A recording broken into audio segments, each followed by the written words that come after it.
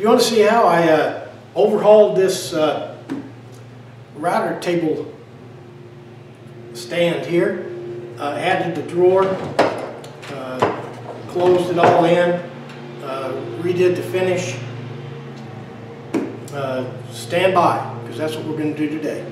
Good morning and welcome to another Memphis Monday. If you remember, a couple of weeks ago we were looking at the router table and found a bunch of tools laying around on it and said we didn't like that because, you know, just tools adrift. And let's take a round turn on that and see if we can fix it today. Here's a problem. Here's my router table.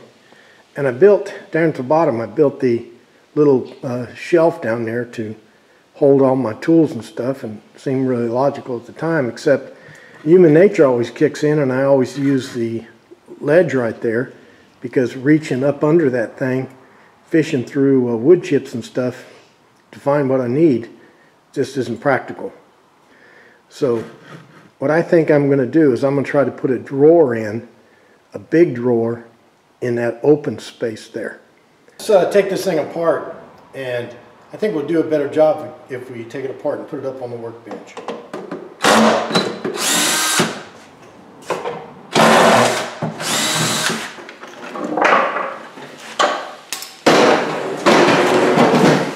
I'm not going to use this bottom shelf anymore, so I'm going to just take it out of there. It's kind of interesting the way I built it. I built it out of pine boards, neatly trimmed around these corners. Kind of a shame, but I don't need it. Don't want it.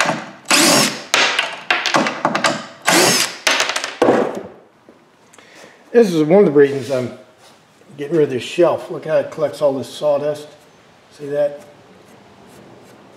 Well, what that does, I mean, I've been using this little T-wrench or this little Allen wrench to adjust the height of my blade because my real T-wrench, this one, was buried in the sawdust and I couldn't find it.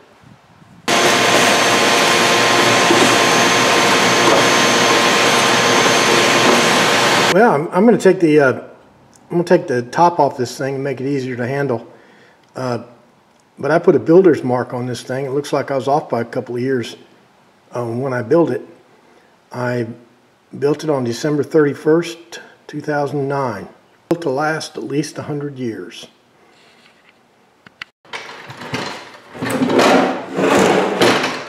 These legs are at a compound angle. This angle here slopes in at 7.5 degrees. Now, luckily, I made all my angles consistent all the way around. So this is the sides of the box right here, and I put these 7.5 degree angles on there. Now let's put the top on.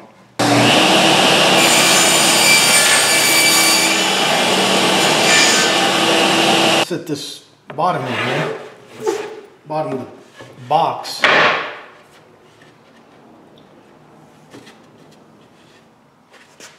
Right width.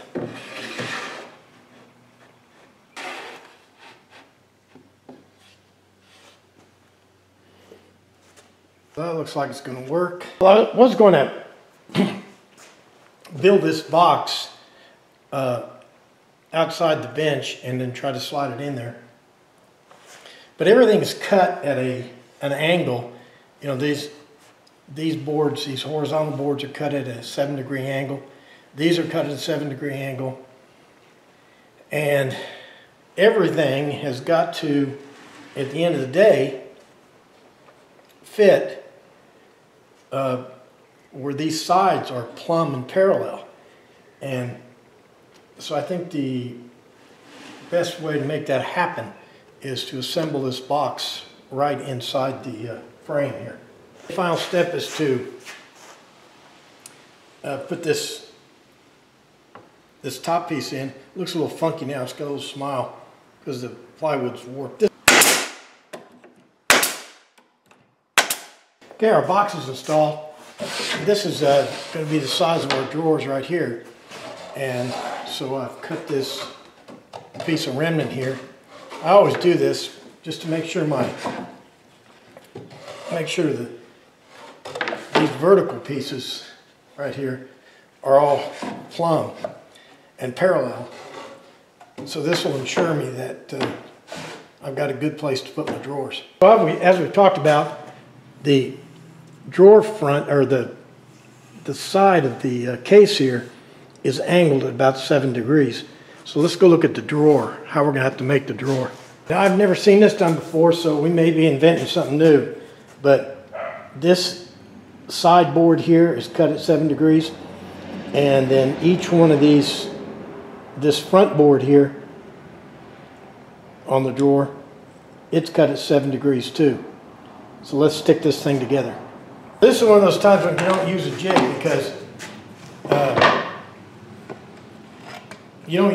because you're only making one.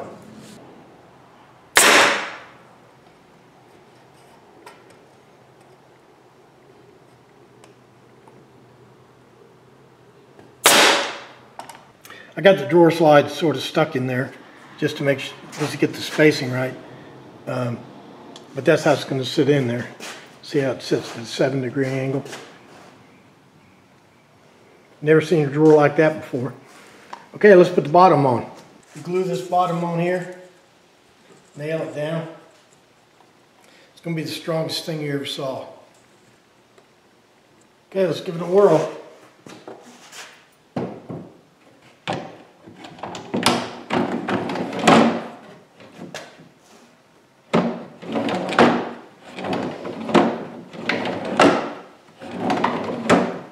Well, they're not high dollar door slides, but it's all I had.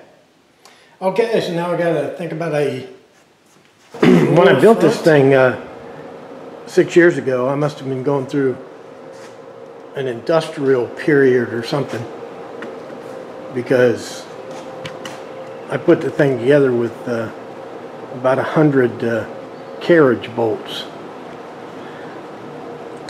I must have liked it then, but I don't like it now, and I'm going to take out those carriage bolts and replace and fill the holes with dowels.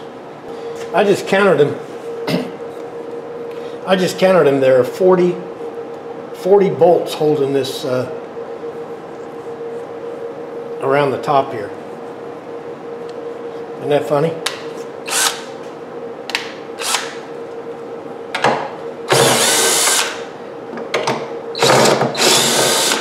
What I'm going to try to do here is just put these dowels in these holes.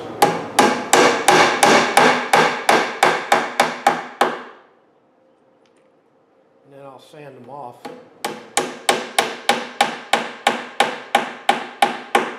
Not only did I have carriage bolts in this thing, but I also had lag bolts, 4 of them in each front here.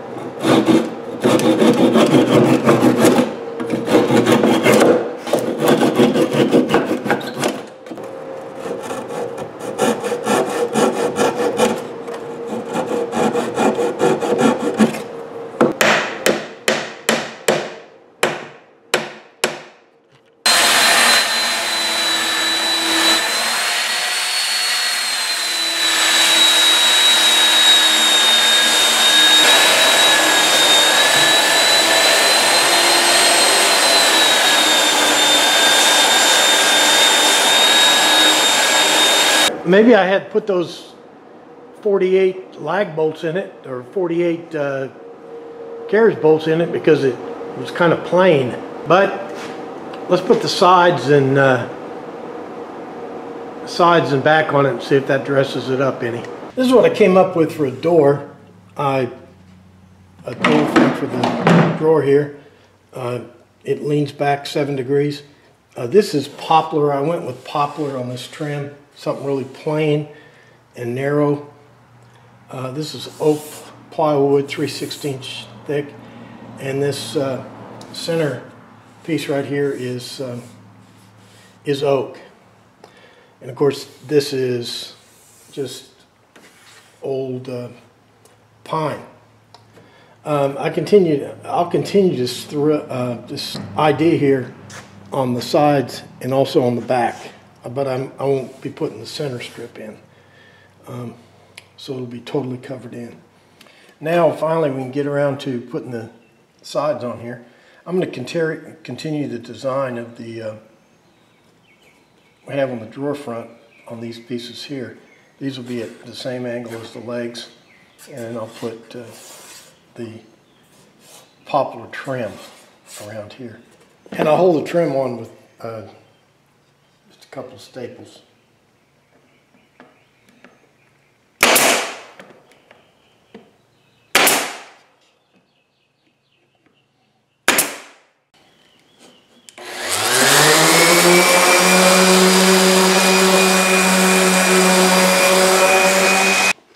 I'm going to attach these side panels using 16 gauge brads.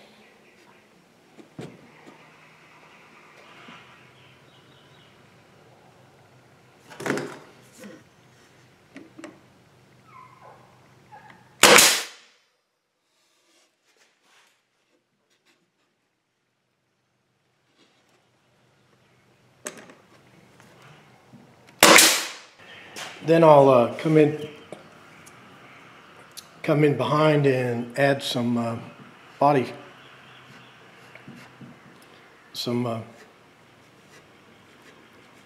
wood filler.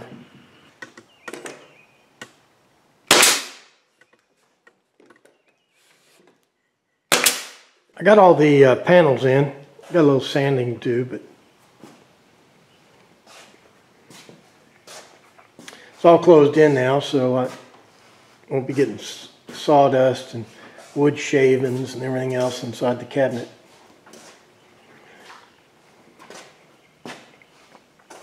Okay, let's let that glue dry.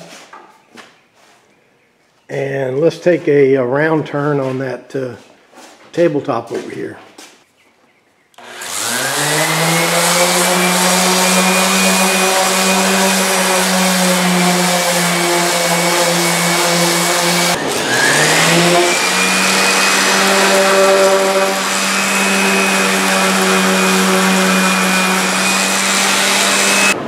I'm going to stain the piece with a color called Ipswich Pine. We had pretty good success with this on the camping tables with the folding legs.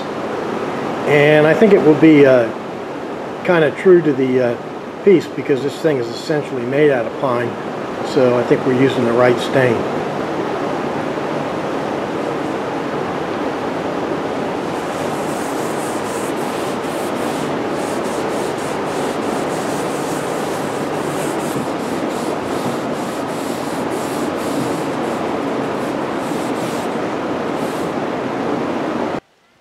All right, let's let the stain dry and we'll do some assembly.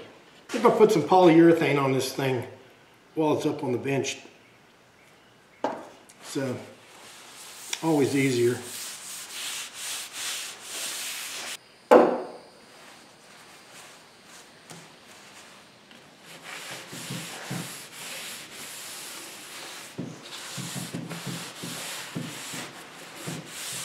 Here's my drying system. This is a quick drying polyurethane anyway, but I got a fan blowing on it in that direction, blows across it, and then blows it out there. So getting real good ventilation. Probably half an hour or so we'll be able to do some final assembly.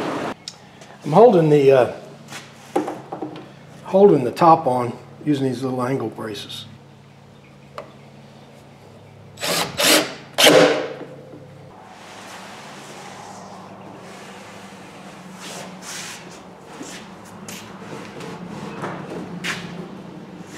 Now drum roll time.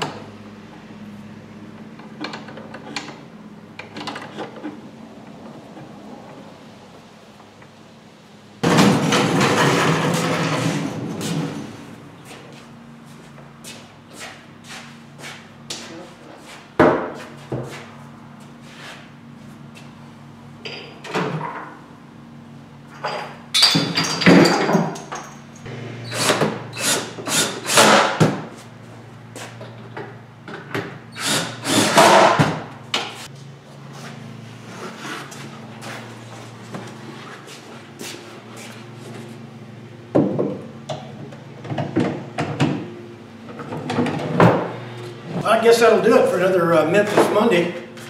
Wait a minute. Let me get my T-wrench. Oh, here it is. Right here. Right in my new drawer. It goes right up there. So I adjust the blade. Well, anyway, I'm pretty excited.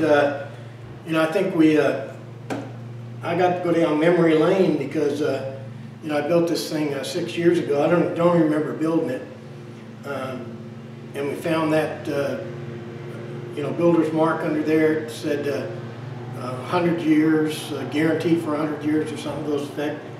And then we discovered why. We have some spline joinery on the top. The thing was held together with 48 carriage bolts and all kinds of silly stuff. But anyway, I think it's much more practical now. We have a drawer, angled 7 degrees.